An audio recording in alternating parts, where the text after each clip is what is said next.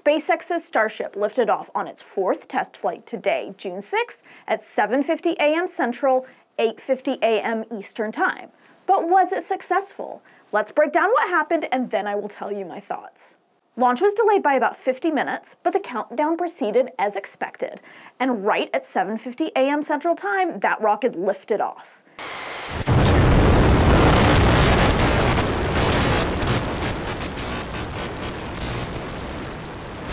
We have this off.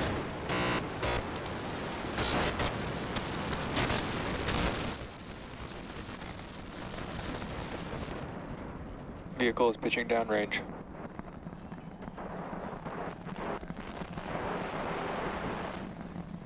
Everything went smoothly during launch. One of the Raptor engines went out about 3 seconds after launch, and there were some other fiddly Raptor engines, but overall it didn't seem to affect the launch at all.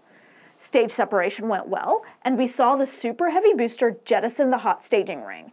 This was expected, and it was to reduce mass during re-entry in order to help achieve that controlled splashdown of the Super Heavy booster.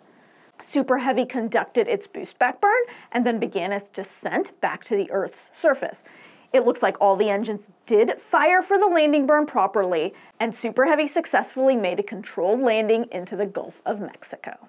Meanwhile, Starship continued to ascend and coast during its suborbital flight. We did lose the video feed for a while, but everything looked good. Towards the end of the coast phase, we started seeing plasma from the heat of the Earth's atmosphere building up around the ship. I said this during the third flight test, but the views we get from Starship launches and re-entry are just unreal. The re-entry phase started, and we really began seeing the stress of re-entry heat and pressure on the vehicle. As the ship went through max heating and max Q, which is the maximum aerodynamic pressure on the vehicle, we saw the ship begin to come apart. SpaceX had previously been concerned about heating on the flaps, and we saw the flap on the camera basically begin to break off the vehicle. There were chunks flying around. But it was very impressive that it actually stayed attached and continued to work throughout the flight. At one point the camera cracked and enough stuff built up on the camera, so our views became sort of interrupted, but it's shocking that the video feed continued to transmit and we were able to see a little here and there all the way through splashdown. It's amazing that the cameras lasted like that. The reason we were able to have continuous video is because there were Starlink terminals aboard Starship, and honestly, this is the best advertisement for Starlink that they could ever hope for. This is an animation from SpaceX on what the landing burn is supposed to look like. The ship comes down on its belly through the atmosphere, like the space shuttle did, and then at the last minute fires a landing burn to turn upright. Well, as the ship was approaching the ocean, honestly, I didn't think the landing burn was going to fire. I was shocked it did. It's not 100% clear if all the engines fired, but it looks like they did. They wouldn't have been able to do what I talked about next without at least 2 of the 3 engines firing.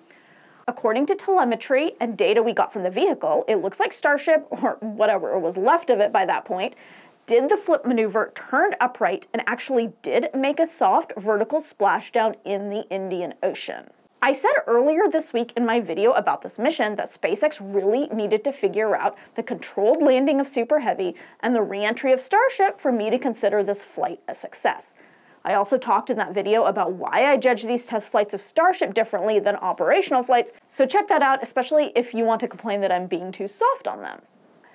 I was fully prepared to get on video today and talk about how this test flight was a failure, because SpaceX has contractual commitments and obligations with NASA and private organizations to use Starship in the near future, and they just weren't making enough progress.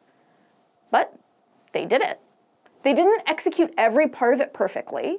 It's unclear what shape Starship was in when it hit the water. They once again lost a lot of heating tiles, and they really need to figure this out. The ship was clearly disintegrating on the way down, but it was successful as a test flight. I'm actually super impressed here.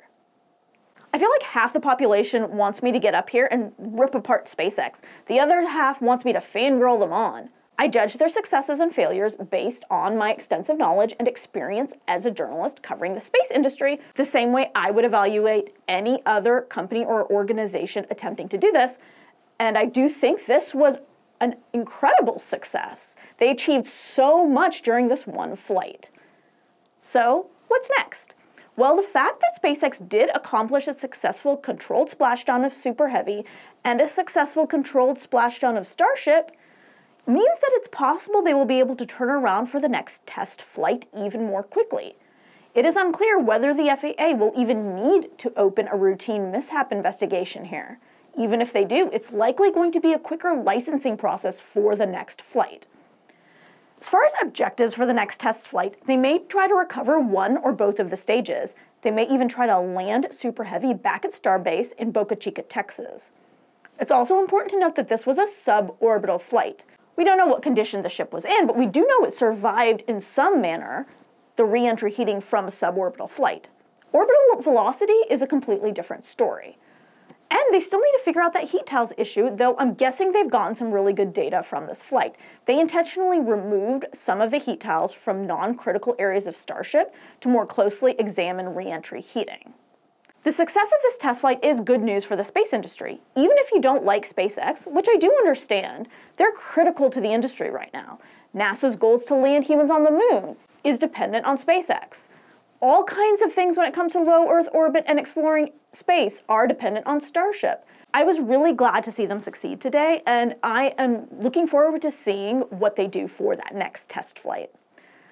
And that's about all I have to tell you about this test flight of Starship. Thanks for watching. I'm Swapna Krishna, and this is Ad Astra.